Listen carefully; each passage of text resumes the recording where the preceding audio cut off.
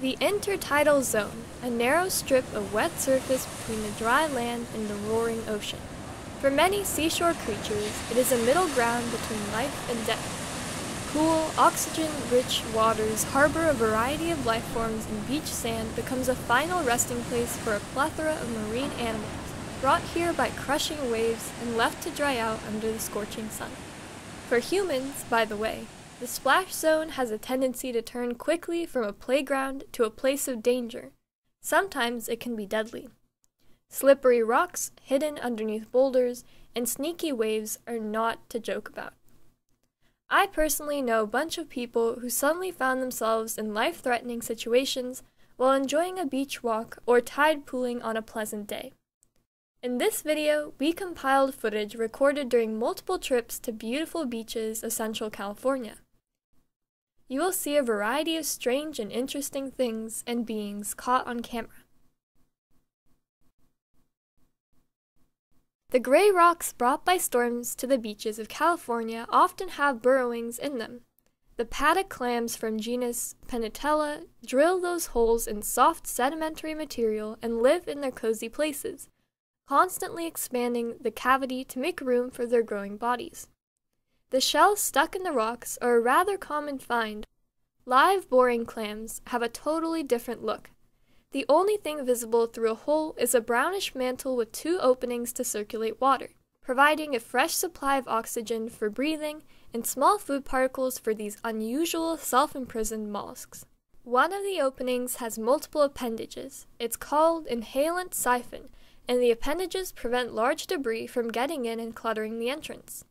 Truly an alien-like animal.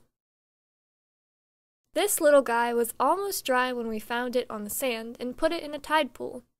It's still in bad shape and is hardly recognizable. It looks like a white sea cucumber. Let's hope it will recover. This is a whitened and dried jaw fragment of a juvenile marine mammal, probably a seal or a sea elephant. The bone is fragile and the tooth does not have roots, an indication that it was a deciduous or baby tooth.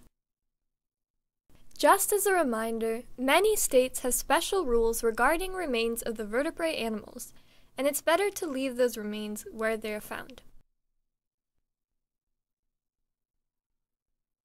Look at these sea cockroaches feeding on the orange bacteria growing in the stream of fresh water. If you think about it, the scene is actually primeval. The ancient creatures like these arthropods were the first ones who ventured on land out of water.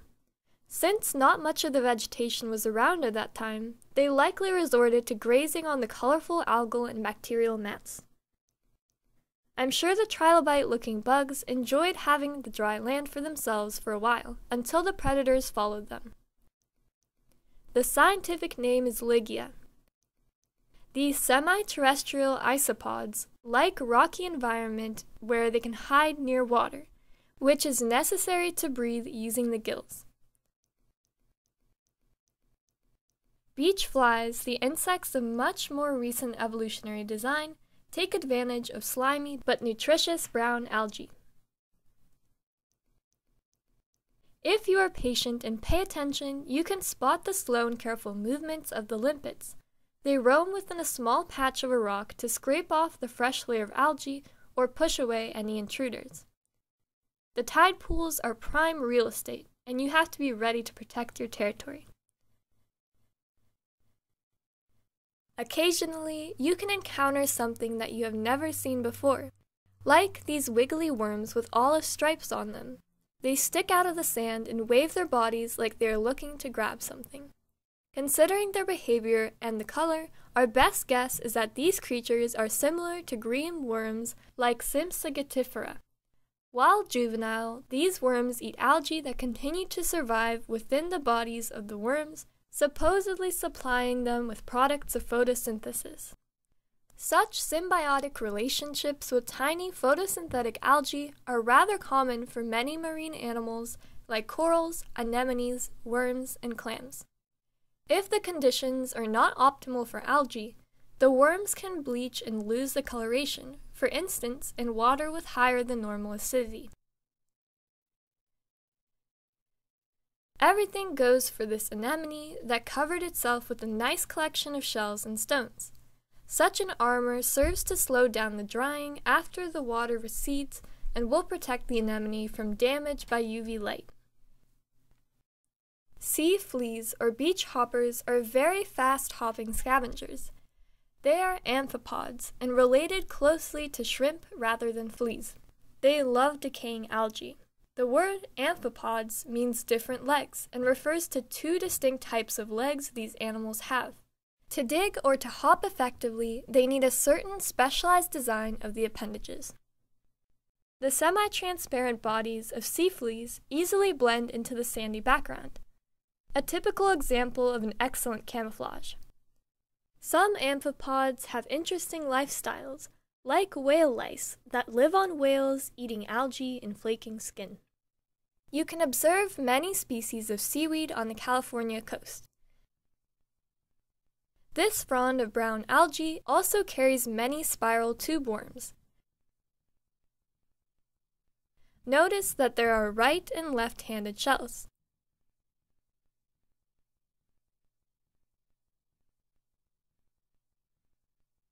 An intricate colony of encrusting bryozoans.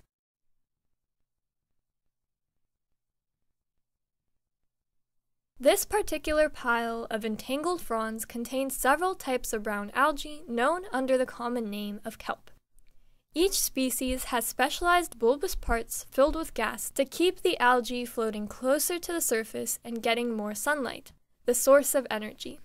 These parts are air bladders, and their shape helps to distinguish different species. Bull kelp has massive air bladders with thick walls. It's considered to be the fastest growing organism on the planet. The small perennial kelp can be recognized by the series of smooth, elongated air bladders, which are edible, by the way. They are pickled, boiled in soup, or dried into a powder to be used as part of a pizza. Supposedly, powdered kelp gives pizza an umami flavor, resembling meat broth. There are special kinds of crabs that live among kelp. They are called kelp crabs, spider crabs, or shieldback crabs. We found a couple of them one day among the rocks near Pebble Beach. They were especially fine specimens, a female with eggs under her abdomen and a male with significantly large pincers. I imagine they were caught in a storm while fertilizing eggs, a male cradling the female instead of clenching the kelp frond. Sad story, but maybe it's not the case. Anyway, the crab's carapace or cephalothorax does look like a shield. We try to check the root-like structure that attaches the algae to the rocks at the bottom of the ocean. It's called holdfast, and very often we find interesting creatures trapped inside. In this case, it was a little mole crab in need of extra help to get out. The crab was probably entangled when the waves dragged the kelp along the beach. We carefully removed it and placed the little guy into the wet sand. The crab disappeared in a second. Good luck, little fellow. Here is rockweed. The inflated ends of this algae are split in a fork fashion and resemble two fingers. It happens during spawning season. The squishy bulbs contain reproductive cells. When the rockweed is exposed to air during low tides, bulbs shrink, and those cells are released and get spread by the waves to settle down and grow into many more rockweeds.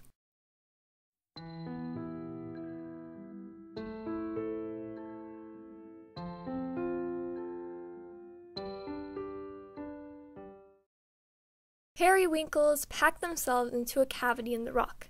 Good place to hide. Black turban mollusks scrape the microscopic algae from the surface of the rocks. The large one carries a tiny limpet. Perhaps the free rider is the reason why the shell is so deformed. Limpets are known to make little bases where they entrench themselves in a round cavity for better attachment. The body of the mollusk is quite dark with few horizontal wrinkles of gray color. I've read that the black turban can live as long as 100 years. Well, I do not know about that, but 30 to 40 years seems quite reasonable for this no-hurry gastropod.